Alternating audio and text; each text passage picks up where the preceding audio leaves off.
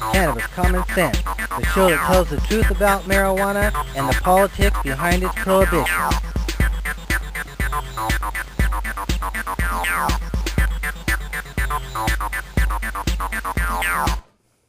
Hello and welcome to another exciting edition of Cannabis Common Sense.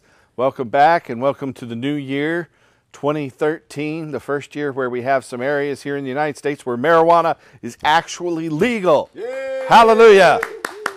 In Colorado and Washington, we want to thank the voters of Colorado and Washington who voted by 55% to legalize marijuana in their state. And now it's legal there. We here in Oregon came close. We got 47% of the vote, or 46.9%. And we want to thank that 46.9% of Oregon voters and 61% of Multnomah County voters here where Portland, Oregon's located. We also want to note that tonight is the 1-year anniversary of the passing of a good friend of both Casper Leach, my joint host, and myself, good friend Gatewood Galbraith. He passed away 1 year ago today at the age of 64, just before his 65th birthday. It was very unexpected. He had pneumonia. If he'd gone to the hospital the night before, he would have been with us today. But he sent out an email just on December 30th, less than a week before he passed away. And it's very inspirational. It's a post, actually, to Facebook. And what he said was, "It's another great day in all our lives. Call up someone you love or would like to and let them know it. Make a resolution to lift someone's spirit each day and follow through with it. It doesn't take much, a smile, a kind word. Words are magic and create reality. And a desire to be loved yourself, because that is all is what will happen to you when you give your smile. Try it and see. God bless you." And that was a message sent out December 30th, 2011, and then on January 4th, 2012, Gatewood Galbraith unexpectedly passed away. And we just want to note that. It's a big inspiration to our movement. Myself and Casper and many of us out here came out and we did a benefit for his run for governor in the state of Kentucky just before he passed as well. We have an interesting show for you tonight. It is actually our 666th show. We've done 666 shows since October of 1996. And so tonight we are going to commemorate our 666th show by bringing you the 6 most evil people in the history of marijuana prohibition. We'll be going into that a little bit later, but I've chosen the 6 most evil people in the history of marijuana prohibition. We'll be running a little bit of video and showing you some photos, but also we have Jan Sue and John Cornett. Welcome, folks. Thank you. Thank you. And you have written a song in behalf of tonight's show as well about... it's called 666 is a Counterfeit Trinity. All right. That's intense. Yes, 666. I finished writing it like 10 minutes ago. That's great. I was listening. It sounds good. So you viewers are going to hear a freshly composed song from John Cornett and Jan Sue Hurst. Thank you, folks. You're welcome. And enjoy. Well, actually, let's, for just a moment, bring out our infamous dancing cannabis leaves, just for the heck of it. I think they're almost ready. Feel the force.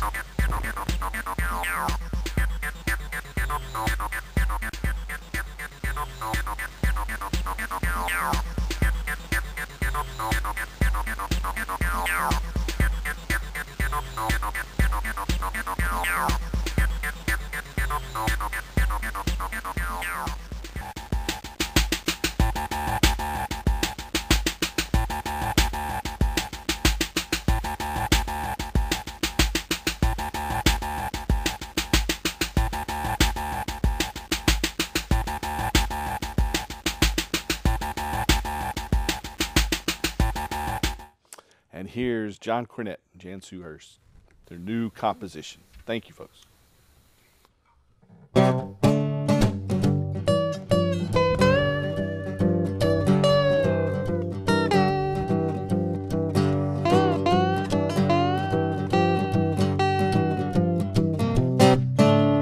7 is the number of God.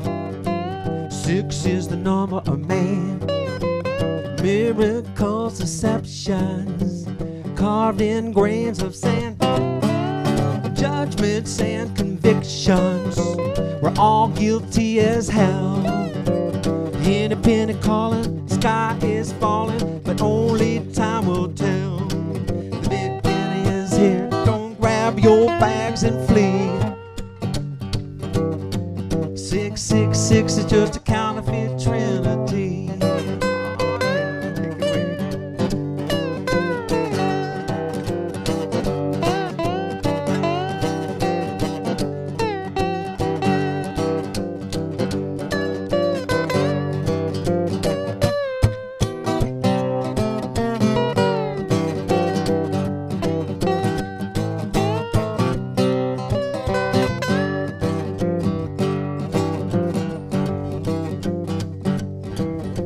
It's written in the barcodes for we who understand. The number of the beast is the same number as man.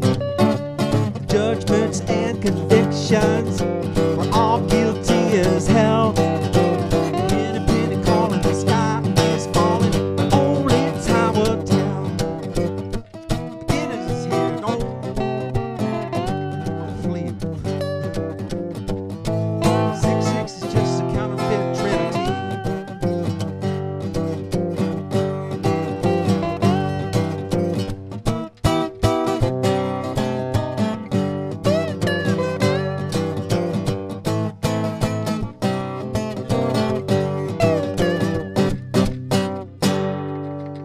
Hey, We just wrote this song. That was Thank you good. very much. That And was don't very worry about good. a thing. God is in charge and all is well. You better believe it. all right. Thank you. Thank you. And thank you, viewers. So I want to welcome Casper Leach, our joint host here on Cannabis Common Sense. How are you doing, Casper? Pretty groovy. I want to thank you for having me on the big broadcast. It's nice to be part of the show.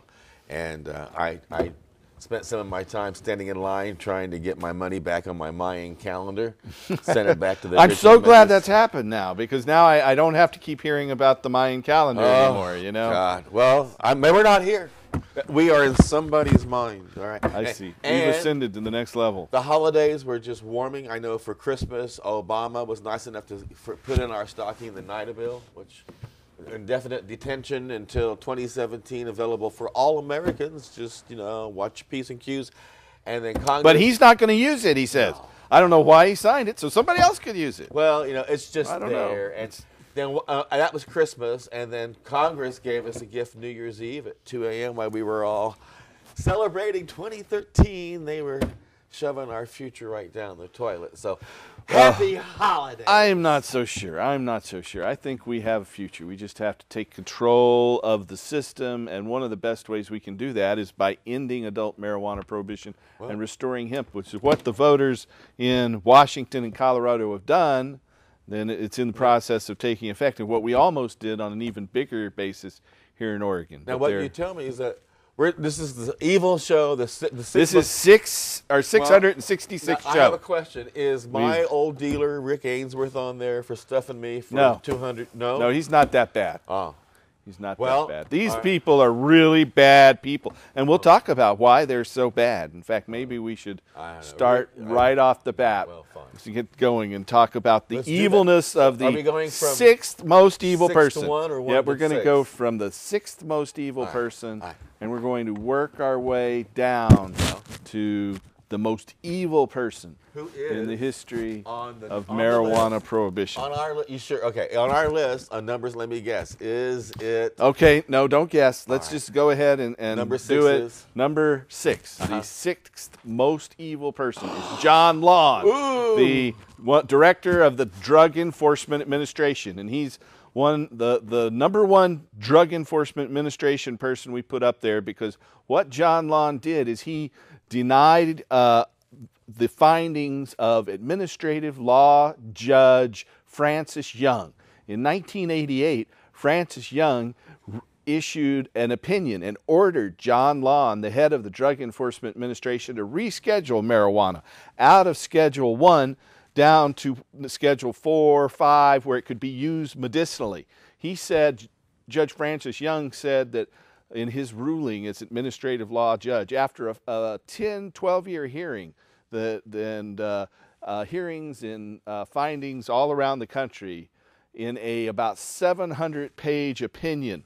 One of the things he said is marijuana is the safest therapeutically active substance known to man. Wow. Another thing he said was, this is Francis Young said, was that marijuana is less harmful than many common foods we eat. That, 7 potatoes, raw potatoes, can kill you, and that marijuana won't kill you at any level. Anyway, John Lawn was the administrator, the head of the Drug Enforcement Administration then, and said that that 700-page ruling had no scientific basis. Wow. And that he was the arbitrator and he refused to implement it. He said it was all anecdotal. And so John Lawn, by being the first one to turn down marijuana rescheduling back in 1988, makes it on the list. Wow. As one of the most evil people. Now, another thing that John Lawn did is back in October of 2010, he came out with all the other heads of the DEA over the past 25 years, right, and they opposed Proposition 19 in California to, and they wrote a letter to Attorney General Eric Holder telling him to oppose Proposition 19 in California in October, just a few days before the election. And that had a negative impact on California's Proposition 19. Evil. Then John Lawn also wrote a letter in September of this year to Eric Holder, telling him to oppose Oregon's ballot measure 80, Washington's ballot measure I-502, and Colorado's Amendment 64, the 3 legalization bills that were on the ballot last November. So John Lawn led the other DEA agents in opposing that, and was quoted in the media how the Attorney General should send a message to Oregon, Washington, and Colorado to oppose those ballot measures. Well, sounds like and propositions. We would have been better off. So that's John Lawn, and those are the reasons. There he is, the 6th most evil person in the history of marijuana prohibition. Person who sent uncounted tens of thousands of otherwise innocent marijuana users to prison, who, by his very acts, by denying Judge Francis Young's opinion to reschedule marijuana based on his baloney opinion, this John Lawn, the administrator of the DEA, is the 6th most evil person. How many hundreds of thousands, maybe millions of patients suffered without their medicine since then because of this man? This man has led to untold suffering. We would have been better off had he been a stillborn. Well, that's just saying, that's honey. Okay. All right. All right. So who's better off if he hadn't done those evil things anyway, Okay. We are taking nice. phone calls tonight, too. We have to be nice. Let me say, this is our first live show of the year. And if you have a question or comment, you are welcome to call us at 503-288-4442. That's 503-288-4442. Now, who's number 5 on this great list of humanity that you have for us to examine? Okay, let's go to the 5th most evil person in the history of marijuana prohibition. There she is. Plastic. Nancy Reagan. Just say no. She brought us the Just Say No campaign and organized against marijuana legalization. She is one of 2 of the people on our list that is still alive today. Nancy Reagan is still. Did she pass away recently? I don't think she has. It's hard to tell. Even when you see her on TV, she looks dead. I know, it's hard to tell. She was part of the Reagan administration. She consulted astrologers and gave Reagan information from her astrologer to base international policy on. And most famously, she urged this Just Say No campaign. Of course, what it should say is, instead of N-O, it should say K-N-O. But she came here to Oregon when I was working on the Oregon Marijuana Initiative back in 1986, when we were on the ballot with 1986's ballot measure 5.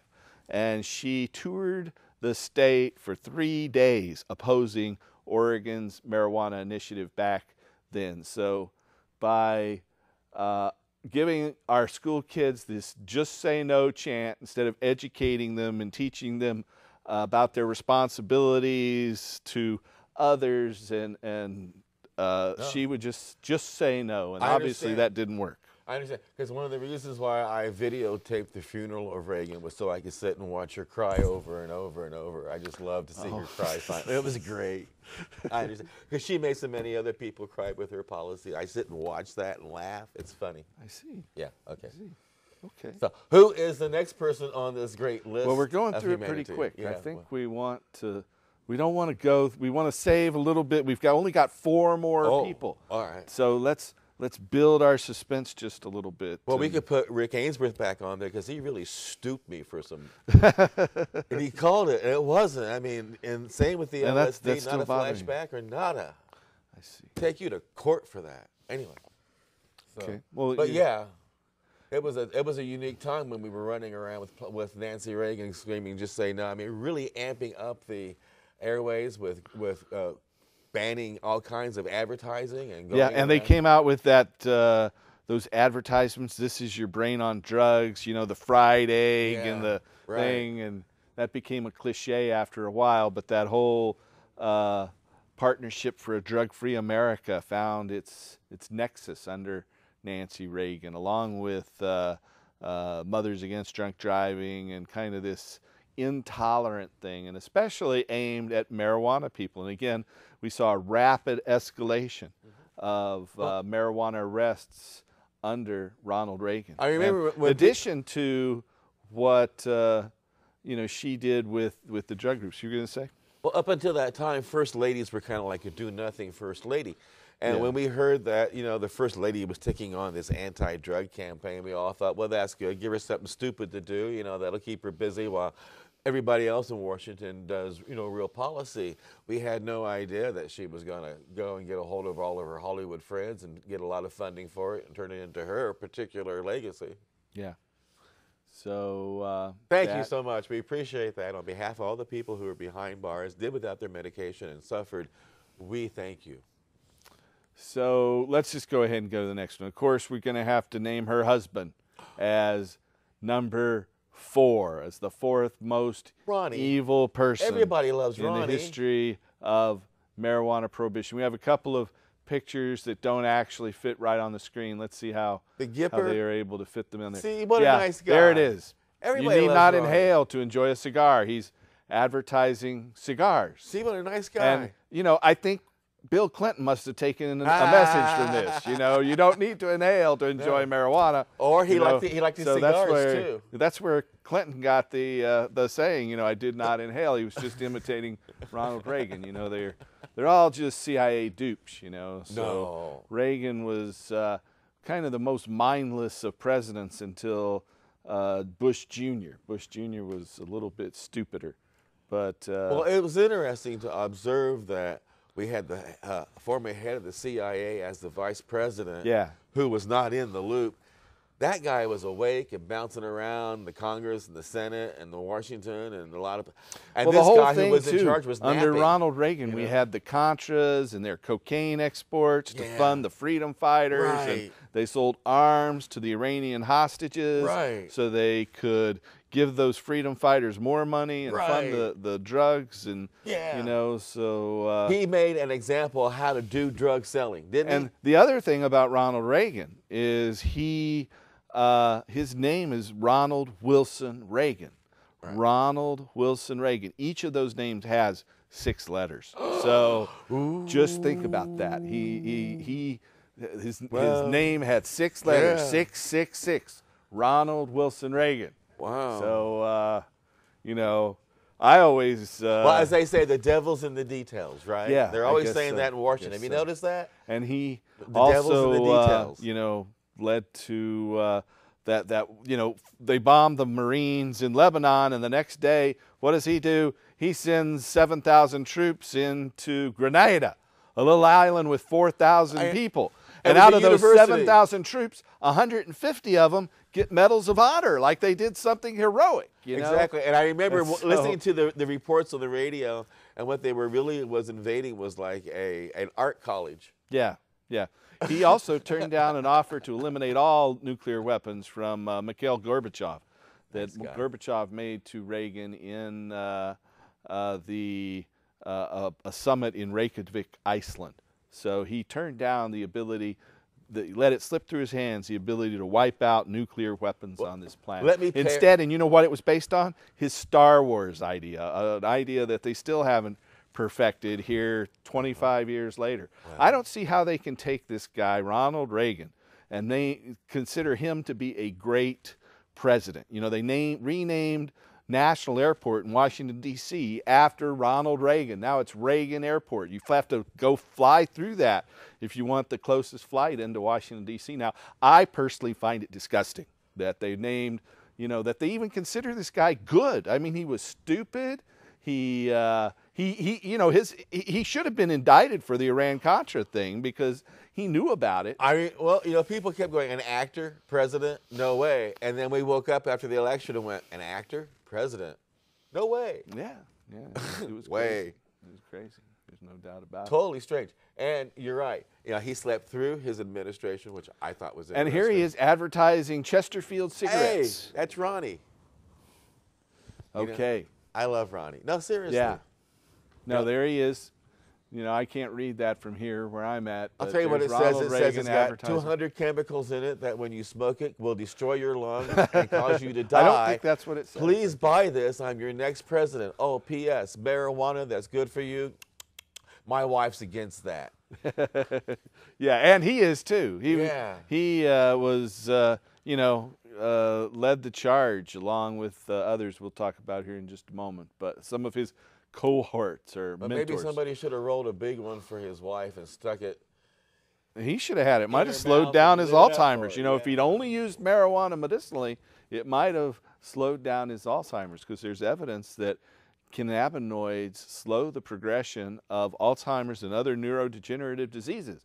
So if Ronald Reagan had used medicinal marijuana, maybe he wouldn't have become a vegetable. And again, the way but he'd already done so much evil, he probably deserved it. The way they drug his dead body all around the United States, and Nancy cried in every spot. That was the best part. I loved watching her cry. You know, you can do it. But they just drug his dead body all around the United, like we cared. I mean, I was kind of applauding, going, finally. Well, and then they hold him up as like some kind of icon. When, you know, he's a conservative icon. He said he was going to cut government. Instead, he doubled the budget deficit, and he increased taxes too. You know, anyway. That's Ronald Reagan is the fourth. Go ahead. When she throws her head down like this and she cries, and they got to drag her from the coffin. That is the Did Nancy best. do that? I didn't watch close enough to know. Oh my God! It was, well, I have to. It really just makes you laugh. Oh my God! It's great. Okay. Yeah. Well, we have a little video we're going to run now about our theme, the most evil people in the history of drug prohibition, tonight on the 666th episode of Cannabis Common Sense. So enjoy our video.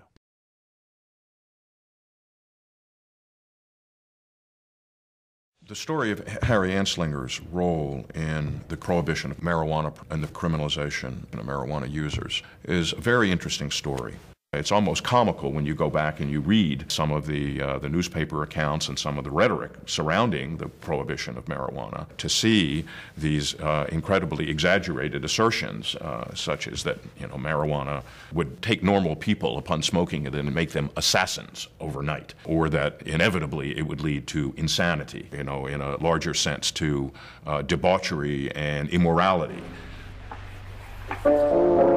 Master.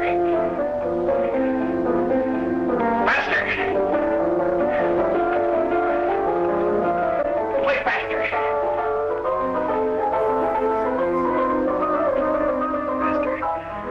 What Anslinger did is basically sort of assemble all these forces and kind of harness all this energy against marijuana as the assassin of youth and use it as the tool for promoting the adoption of the Uniform Narcotic Drug Act. And it worked. A few years later, Anslinger would achieve his ultimate goal, the passage of the Marijuana Tax Act of 1937. The Marijuana Tax Act was passed at the national level in 1937. And that the story about the prohibition of marijuana was basically a story emerging in the 1930s and largely driven by Harry Anslinger. 50% of the violent crimes committed in districts occupied by Mexicans, Greeks, Turks, Filipinos, Spaniards, Latin Americans, and Negroes may be traced to the use of marijuana. I believe in some cases one cigarette might develop a homicidal mania, probably to kill his brother. If the hideous monster Frankenstein came face to face with the monster marijuana, he would drop dead of fright. Public enemy number one in the United States is drug abuse. In order to fight and defeat this enemy, it is necessary to wage a new all-out offensive. Oh, there is a commission that is supposed to make recommendations to me about this subject. It became apparent how little was really known about the effects of this drug and how little evidence there was to support the claims about its dangers. The way that we framed it was that there was no current evidence that occasional use, moderate use, which some called recreational use, of marijuana by basically psychologically healthy people was harmful. The recommendation of the Commission in its first report is that we do not feel that private use or private possession in one's own home should have the stigma of criminalization, that people who experiment should not be criminalized for that particular behavior. Eventually, we had endorsements from the American Bar Association, from the American Medical Association, from the American Public Health Association, the National Education Association. I'm sure there were many, many others. But mainstream institutions in American society said, yes, this is the right way to go about dealing with this problem. And eventually, over the period from 1973 to 1977, you had 12 states that actually did adopt the Commission's recommendation and decriminalized.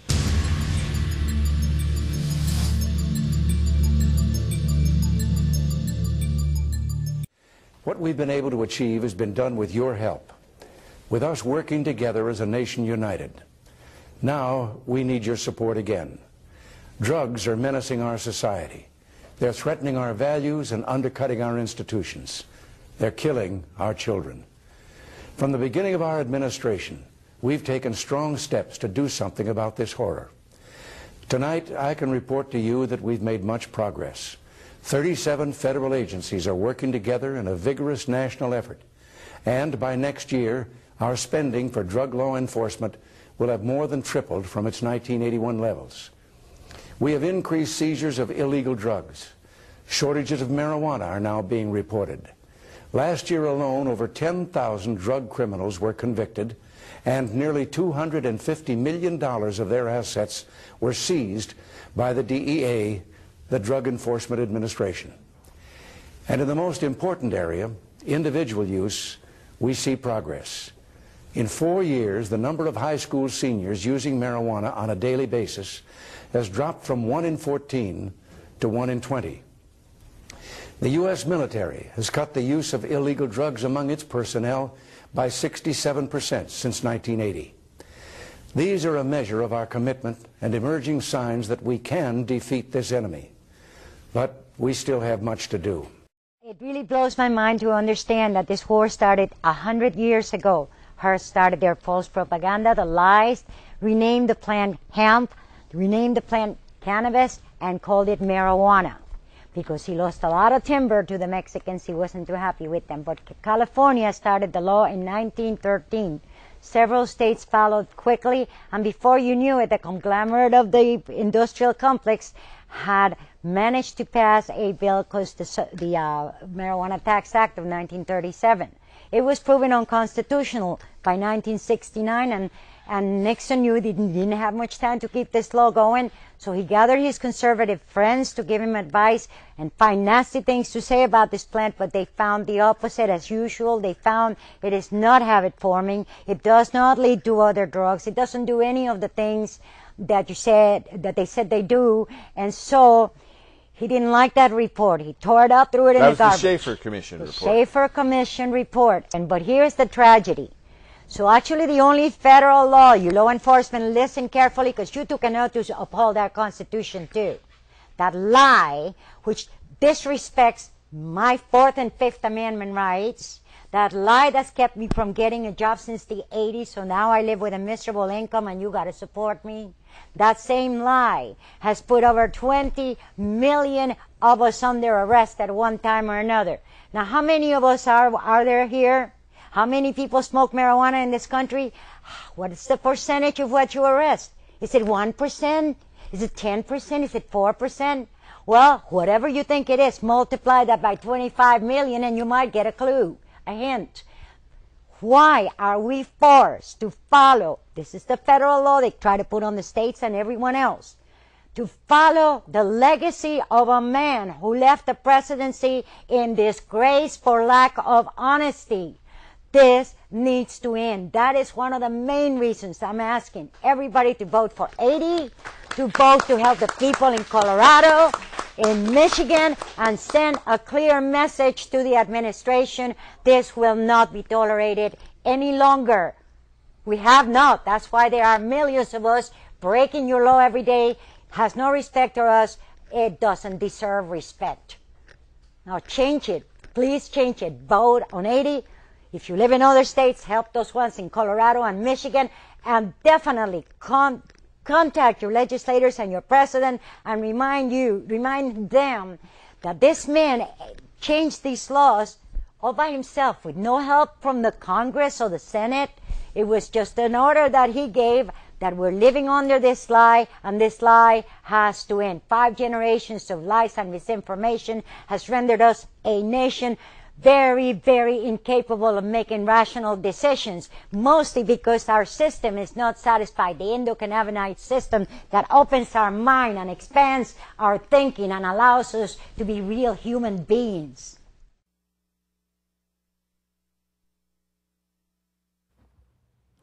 Okay, I want to thank Michael Bacara, Aiko, for putting together that great video for us, showing some of our 6 most evil people in the history of marijuana prohibition. As we were saying, this is the 666th show that we've done of Cannabis Common Sense since its inception in October of 1996. Which is cool because this started out being called the devil's weed, right? I guess yeah, that was one of the names that Harry Anslinger gave it. And so now we're talking about there are other people who called it that, starting back in like the 1880s, these preachers in the Midwest. And now we're talking about the devils who made this weed, the devil weed. And so we've come up with the 6 most evil people in honor. I don't want to beat around the bush. I don't want to beat around the bush about it. You know, I really want to. Okay, the 6th most evil person was John Lawn, who refused to reschedule marijuana when an administrative judge ordered him to do so. He was the, there he is, the drug czar, the head of the Drug Enforcement Administration back in 1988. And the reason why we still allow abortions in our country.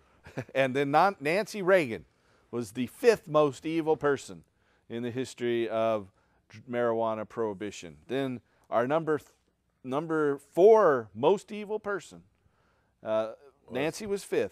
Her husband, Ronald Reagan, he is selling Chesterfield cigarettes. We'll be back in just a second. We're going to beat around the bush just a little bit more and take a viewer phone call. Okay. Welcome to the show, caller. Hello. Howdy. My son sells marijuana to medical dispensaries right now, and I'm wondering if with an OCTA-like legislation, if he would still have a job selling marijuana to stores under the legislation, or well, you know, we didn't pass OCTA. If under OCTA he could have gotten a job doing that, you know, and jumped through the hoops to get a license, he certainly could have. OCTA was the most lenient of the 3 state votes that happened in November of 2012, this past November, two and a half months ago. And so OCTA would have allowed someone to get a license and be able to do that legally. Now there are licensing things now, they're putting together the rules in Washington and Colorado. In Washington, Colorado, they would not allow that to happen. In Colorado, they would, actually. In Washington, they wouldn't allow that to happen. But in Colorado, the rule is the dispensaries have to produce 70% of their own medicine, but they can buy 30% from outside producers. So that's the rule in Colorado. But Oregon's would have allowed it. Colorado's will allow it, not under the new legalization bill. That is yet to be determined. But Washington's would not allow that for certain. Oh, okay, great. All right. Thank Well, you. thanks for your call. So, as we were discussing the most evil people in the history of marijuana prohibition, we have a comment from a studio audience member. Go right ahead, sir. I'd like to strongly object to the fact that under the medical marijuana program as it exists now, people are not allowed to consume in public. Like if they're in their car and the windows are up, you know, that kind of example. Whereas they're allowed to smoke cigarettes or take other pharmaceutical drugs. That's a very good point. You know, and because it's like it's classified as drug taking when it's really, you know, medicine. Okay, that's a very good point. Well, my question to that is, are you allowed to drink? I mean, you're sitting in your car or you're sitting on a park bench. Can you like pop out a beer and drink it, or No, pour you yourself can't do a that. shot of That's whiskey? obviously you can't do so that. it's kind of like public. the same treatment then, isn't it, in that aspect? Well, if you're sitting in your home and stuff, you can't be arrested for having a drink. Or if you're, you know, over 21. Right. But if you're younger. But anyway, let's get back to our list. Yeah. We are down to the third most evil person in the history of marijuana prohibition. You know, when Ronald Reagan was president, he named this person who was already in his cabinet as his drug czar. And so this is the first real drug czar. This is the man who brought the word czar back into American government. The first time we ever had a czar, despotic. Who would be from a power? George H.W. Bush. Oh, George no. H.W. Not Bush that was nice the guy. Have first. you seen his wife? Yeah, She's an adorable. She's the mom of. He married his mom. He's such a sweet guy. Yeah. That's what I thought was a little weird. I mean, And there's a lot of evidence. You know, he was named the head of the CIA under Gerald Ford, and before that under Richard Nixon, he was the head of the Republican Party. Yep. And he hung out in China for he a was while. there in Texas the day John F. Kennedy was killed, and there's a lot of evidence that he was one of the people, as a CIA person, who worked on the Kennedy assassinations. Plotting, going, hey, John, hey. But worst of all, he escalated the drug war. In fact, back in 1986, when we had the Oregon Marijuana Initiative on the ballot, we made the ballot earlier than any other initiative in state history back in 1985. We made the ballot in October of 85 for a vote in November of 1986. Nice. Well, in January of 86, George H.W. Bush came to Oregon and toured the state for 13 days, campaigning against Oregon's ballot measure. Yeah, I guess we did. Yeah. See, he pays attention to the average Joe. What a nice guy. See?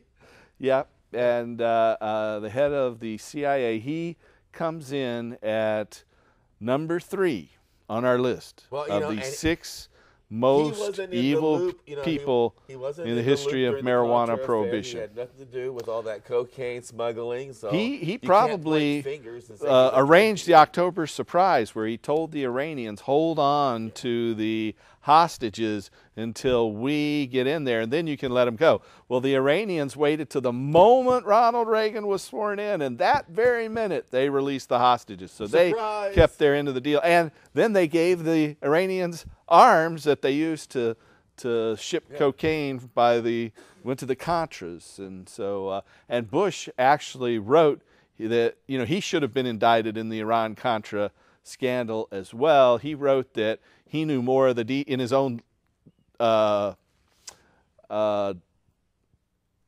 autobiography? No, not an autobiography. What do they call the book? Memoirs? No, not memoirs. Your diary. He wrote in his personal diary that he knew all the details of the Iran-Contra thing, and he was afraid he was going to get called in to testify. But instead, he was elected president. Yeah. And he pardoned a lot of the people involved in the Iran-Contra thing. But George Bush, as the head of the Office of National Drug Control Policy, as the Vice President of the United States, comes in third on our list of the 6 most. Because it talks also about how he and Barbara used to date and how they used to kiss. Really, you know, nice guy. Okay. So let's go on down to our second most evil person in the history of marijuana prohibition. It is actually, it was covered in our video there just a moment ago. The person who started marijuana prohibition, the person who's considered the father of marijuana prohibition here in the United States, the first head of the Federal Bureau of Narcotics, Mr. Harry Anslinger. That name rings a bell. Anslinger. That name rings a There's bell. one of the things he says that reefer makes darkies think they're as good as white men. Wait a minute, darkies. That's what are darkies? What Harry Anslinger said. What are darkies? They're people who aren't white men. Oh. If you aren't a white man, then you're a darky. Well, now he's a government official. He was the first head of the Federal Bureau of Narcotics, and he ran the Federal Bureau of Narcotics from 1931 till 1961. Well, now, as a government official, he probably John F. Kennedy fired him. No.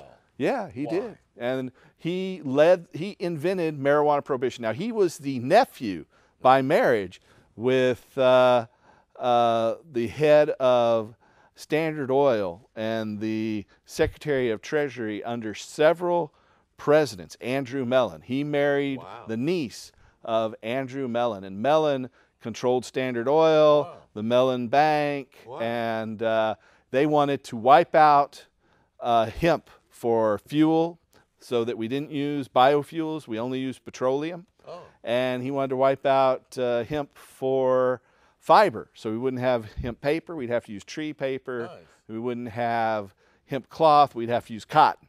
So we have another picture of Anslinger there too that shows him in the midst of, you know, carrying out his duties as the head of the Federal Bureau of Narcotics. He also, Anslinger brought us the Single Convention Treaty of 1961 as his parting gift, where he put the prohibition of marijuana into the United Nations treaty structure.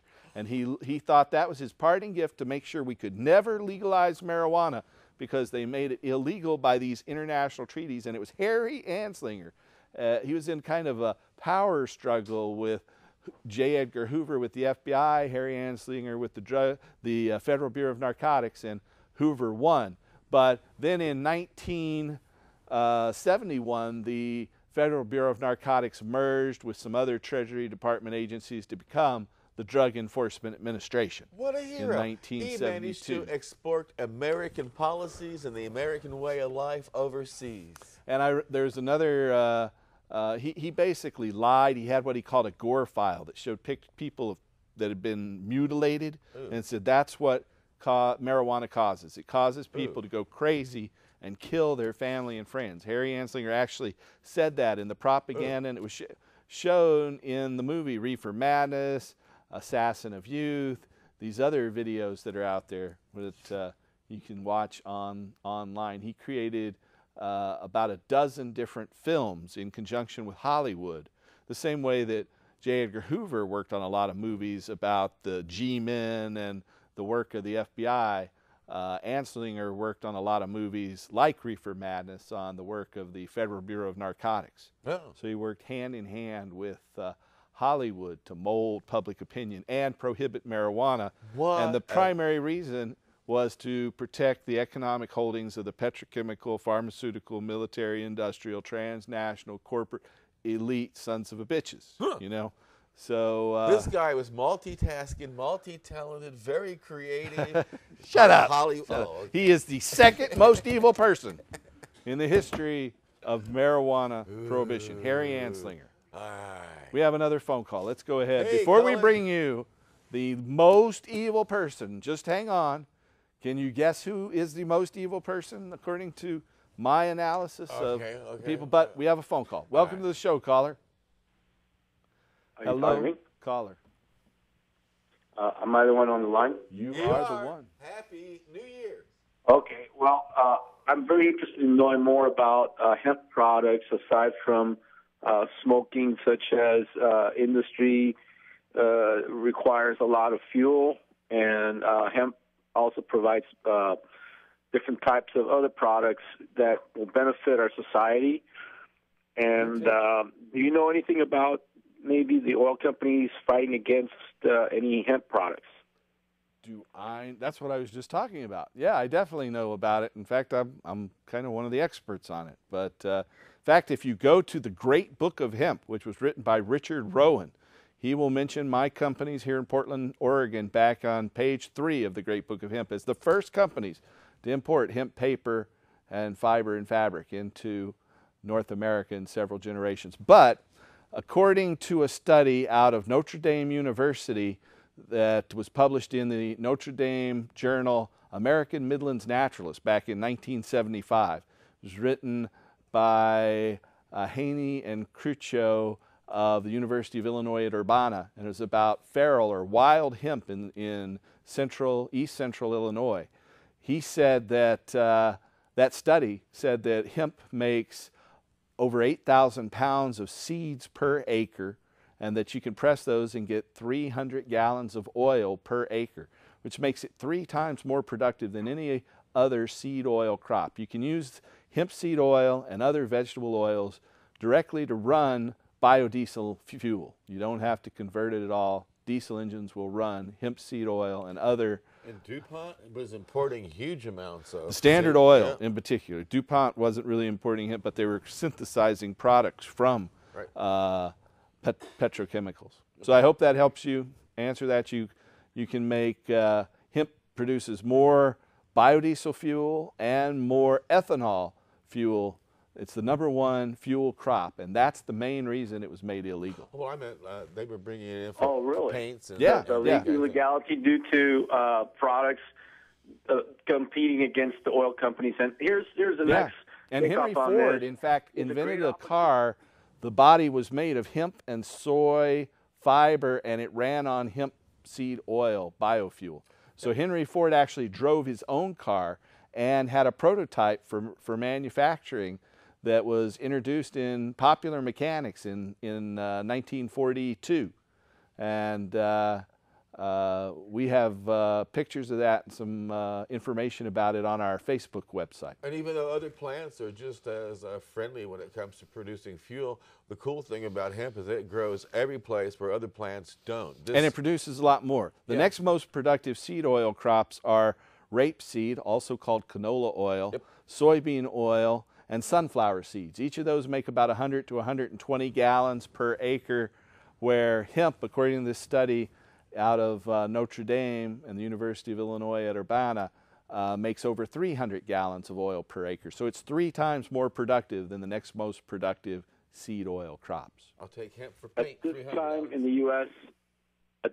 the U.S., we don't have any hemp seed oil being produced. We're importing some from Canada, but they have to use low THC hemp that only produces 1/15 as much seed oil. So it's not really, they require that they use this low THC hemp, where the feral hemp that was studied at Notre Dame and the University of Illinois at Urbana was about 3% THC. The rules up in Canada and Europe is they can only grow hemp that has less than 0.3%, or 10 times less THC. And those plants only produce about 1/15 to 1/20 as much seed oil and about half as much fiber as the wild feral hemp that still isn't psychoactive here in the United States. We have different countries producing oil, but who sets these standards for the THC content?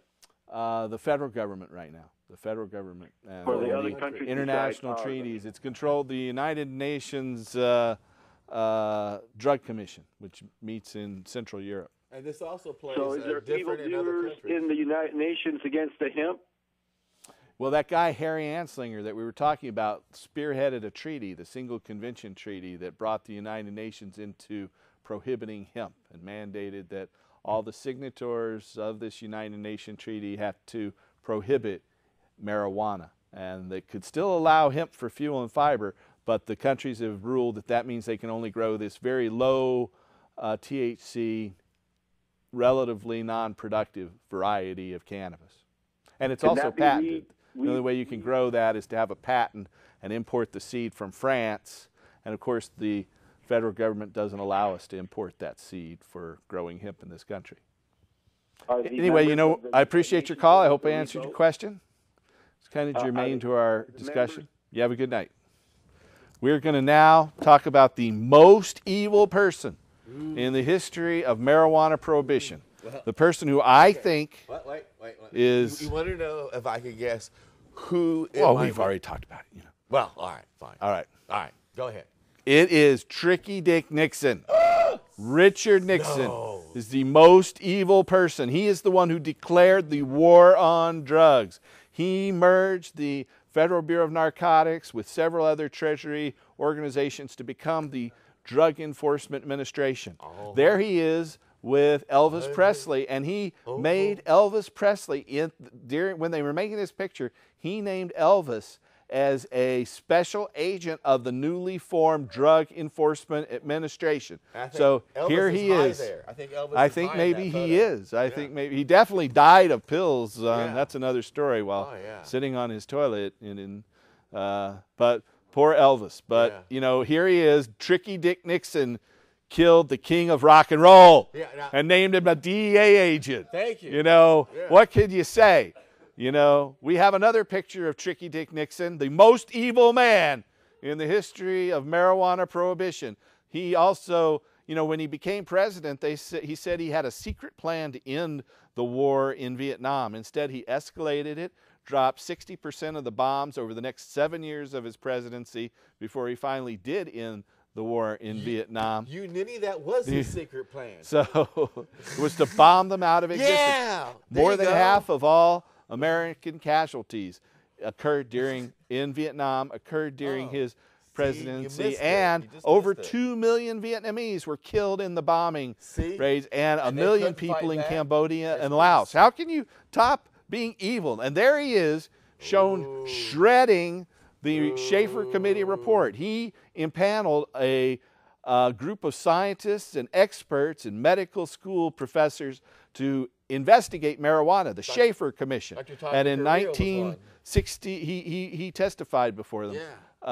But in Norman Zinberg, a Harvard medical professor who I had the privilege of spending some time with, he was on the Schaefer Commission. And Nixon took the Schaefer Commission, this marijuana report, and threw it out and instead declared a war on drugs. In fact, we have a little video. We're going to run very quickly here. Okay. And just show the beginning of our video that we've shown in the past with... his wife had no idea why they called him Tricky Dicky. It just made no sense to her. Do they have that video? Let's see. Here we go. It won't be long. Maybe. Increased the amount of money for handling the problem of dangerous drugs sevenfold. It will be $600 million this year. More money will be needed in the future. I want to say, however, that despite our budget problems, to the extent money can help in meeting the problem of dangerous drugs, it will be available. This is one area where we cannot have budget cuts because we must wage what I have called total war against public enemy number one in the United States, the problem of dangerous drugs.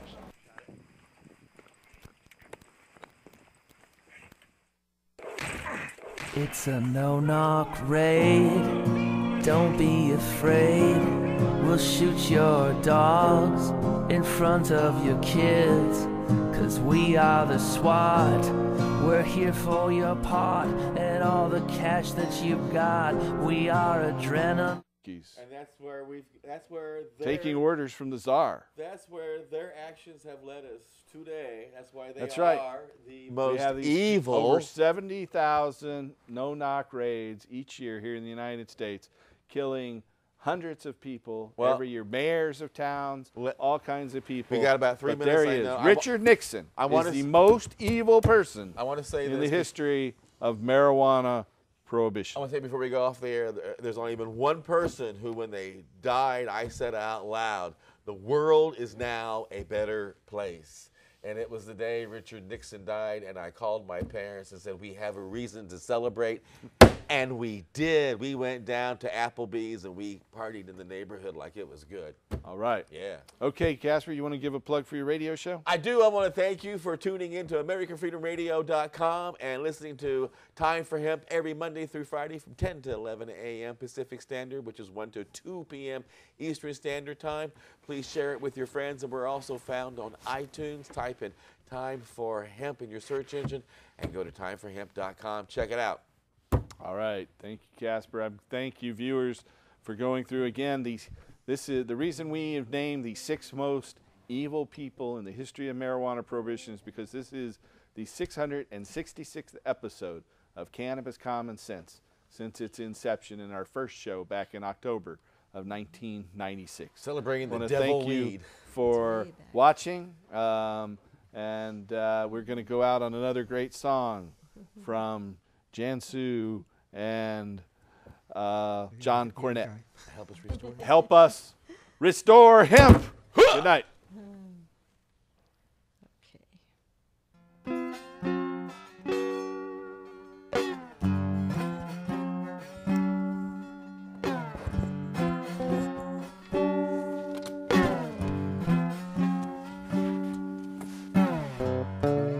After all the jacks are in their boxes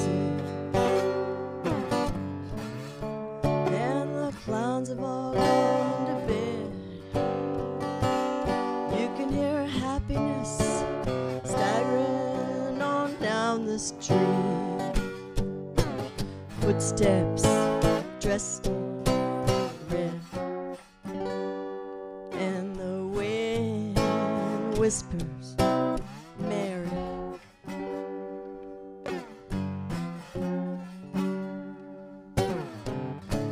Broom is drearily sweeping up the broken pieces of yesterday's life. Somewhere